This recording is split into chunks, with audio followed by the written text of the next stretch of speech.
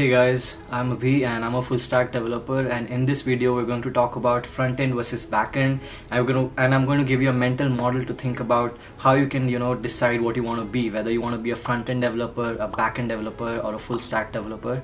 We'll go through both the sides of this equation and hopefully you'll have an answer by the end of this video. So yeah, let's get started.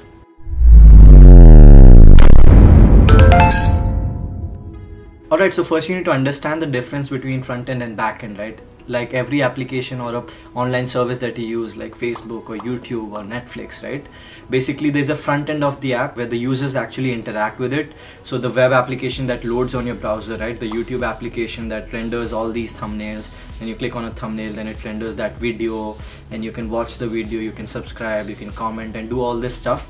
So where the user actually interacts with it is called the front end of the application, but the back end actually handles all the logic that actually powers the front end, right? So these videos, these comments, and all the data that you see on the front end is coming from some database stored somewhere in the world.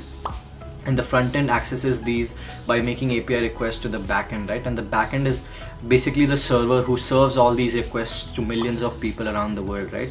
So basically the backend developers build these servers that actually save the data and maybe process the data and return it to the front end to power that front end of the application, right? Alright, so in order to think about whether you want to be a front-end person or a back-end person, you want to think about what you really enjoy, right? Because ultimately it's going to be a job choice. It's going to be probably a career-wide, a long-term choice that you will make. I'm not saying that it's not easy to switch, right? I see people always switching from back-end to front-end or from front-end to back-end and so on. It's definitely possible because in the end you're an engineer, you will learn the technologies and you'll figure it out. You're basically a problem solver, right? But in order to really specialize in one field, so you want to become a really specialized front-end developer or a really specialized back-end developers, because these specialized positions do carry a lot of value and do bring you a lot of good opportunities and good compensation and so on. If you think about the nature of work, right, the everyday work that you'll be doing, for a front-end developer it's very easy to look at what he's building, right? Because you almost get an instant feedback kind of a thing. You just write some code and you run it and you see the output, right? You see right there, okay, I'm seeing this button that I just built, and if I hover over this button, its color changes, or it opens a modal or something like that. So it's a very feedback rich environment. You get instant feedback on what you're writing, and the code that you're writing, there's instant feedback. So some people really need and appreciate this instant feedback and they can't really do without it.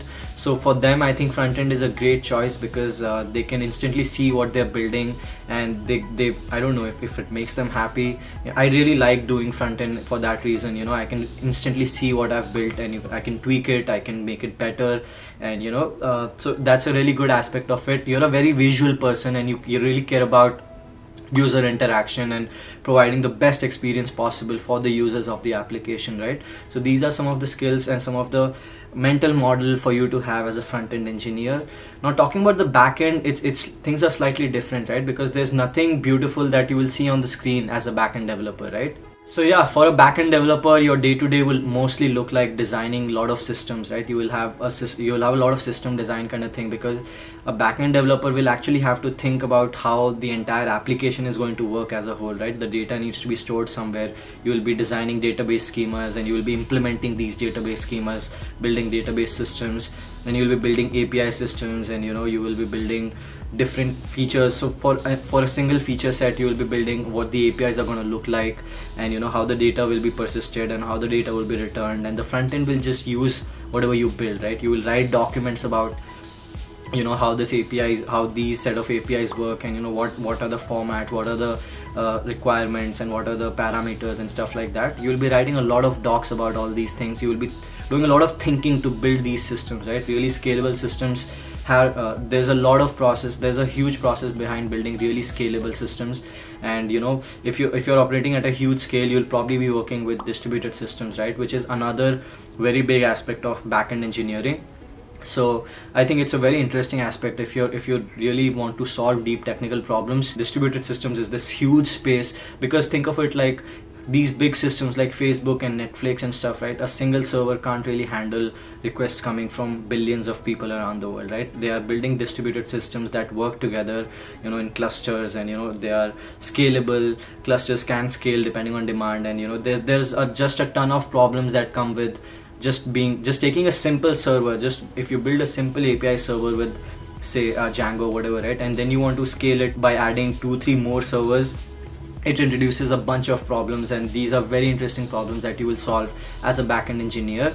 So if you're really interested into learning the deep side of it and deep technical, hard technical problems, I think you will really enjoy backend development. But you will not get instant feedback as such, right, because there's nothing visually appealing right there. Most of your life will be spent around the terminal and the code editor, right, because your outputs and your stuff will be seen on the terminal perhaps, and you will just try to optimize your APIs, try to improve the performance, right? That will really impact the application, but that will not give a visual cue like in the case of front end, right? So that's basically what the role of a backend developer looks like. I am a full stack person, and so in fact I do both front end and back end at my current job as well as my previous job. So I've seen both sides of the coin, and I really like doing both because I like the fact that I'm able to do both together, right? Because in a day-to-day, in a front end and back end team, the back end developer will build something and deliver, and that front end developer will pick it up, read their docs, and then there'll be and then there'll be an integration phase, and then they'll test the whole thing out. It also kind of slows down the whole process, but big companies and big teams can afford having front-end teams and back-end teams and doing that back and forth. But being a full stack developer is really valuable, not just for you but also for the company, right? Because you can actually take entire feature sets and you can implement the back-end and front-end simultaneously for it. It reduces the development time because there's less back and forth and less communicating and less things going left and right? So you can definitely build entire feature sets from start to finish using your front-end and back-end knowledge. And I think it's a great way to also explore, right? So if you look at it from my perspective, right, I personally think that towards the start of your career you should explore everything. So I am currently exploring full stack, and I'm right now getting into more systems role. So I want to explore all the aspects of it, because that will help you to actually decide what you really like better, right? If you look at it on the surface, I'm seeing most of the young kids and everyone wants to be just front-end engineers. No one is touching back-end, right? That's not true. So I would suggest, if you're just starting out, try to become a full stack developer, right? Because you bring in more value, you add more value to the table, and it's also it also enhances your knowledge, and you get a perspective, right? You get to see how the back end works, how the front end works, and you spend time on both so that you will really understand what you really want to do long term, right? And after doing full stack for a few years, then you can decide, okay, I like the back end side of things, I can dive deeper into back end, or I like the front end side of things, I can dive deeper into front end, and you can easily switch, right? But if you start off as a full stack developer, all these options are going to be open for you in the future. Yeah, and there are definitely a lot of opportunities for full stack developers in startups and in big companies, I think. So if you look at front-end engineers and back-end engineers combined, you will find that many openings, because as a full stack developer you can really suit any opening, right? If you're looking for a job, you can also apply for front-end roles, you can apply for back-end roles and full stack roles. So you have plenty of opportunities, and you'll never find yourself in a place where you don't have enough opportunities, right? I see people complaining that there are no jobs and there's recession and all that. That's not true. Trust me, every day I get hit up by recruiters who are recruiting for full stack roles or front end roles or back end roles, right?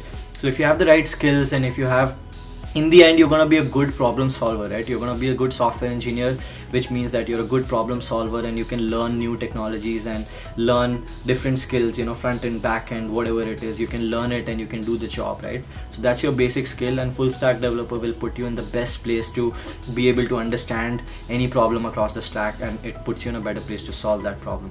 So yeah, I would recommend go for full stack, but in the end it's going to be your personal preference. If you really like doing front end, are really passionate about it, just go for it, right? I think one life is very short to do something that you don't like to do. So if you really like front end, go with front end. If you like back end, go with back end. But I think my personal recommendation would be full stack, especially if you're just starting out in your career.